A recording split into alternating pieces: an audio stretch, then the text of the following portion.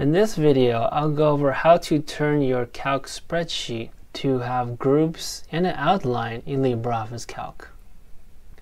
This can allow you to turn your data into something more presentable, perhaps during presentations or for your own purposes.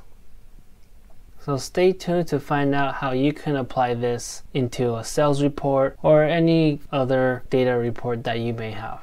Hi, my name is Michael with Office Nifty. I make quick tips and video tutorials on how to use Calc software. To get started with using grouping, first I'll demonstrate by selecting cells where I want the rows to be grouped.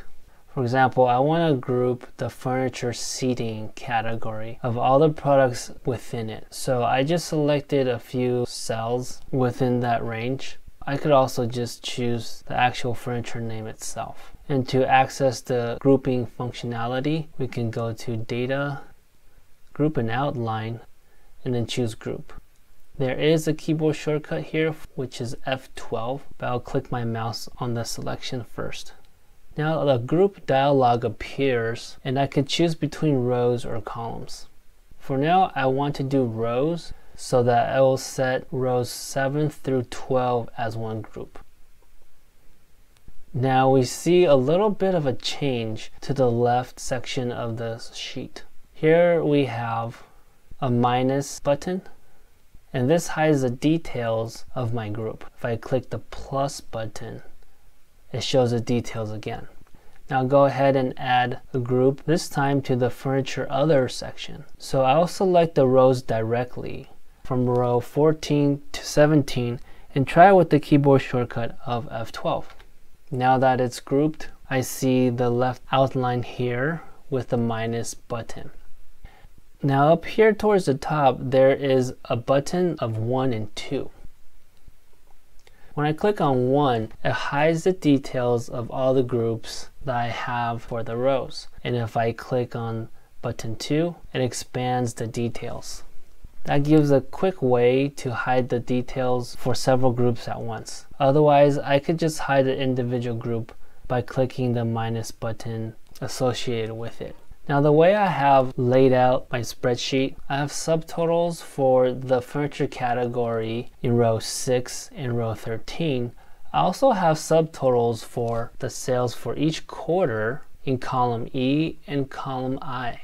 So I'll go ahead and demonstrate how to group according to column. So here I want to group for the second quarter. I could just use the keyboard shortcut of F12. And we see here above the column there's an outline, and I can contract or expand the details, very similar to the row groupings that I had earlier. And the same as well, we have a button 1 and 2 to quickly hide the details of the group or expand it. Now I'll show you how to ungroup or remove the groups in case that I might have grouped the wrong columns initially, or I just no longer want to have the grouping in my spreadsheet. So I could select the columns I want, go back to Data, Group and Outline, and choose Ungroup. There is a keyboard shortcut for this as well. It is Control and the F12 key.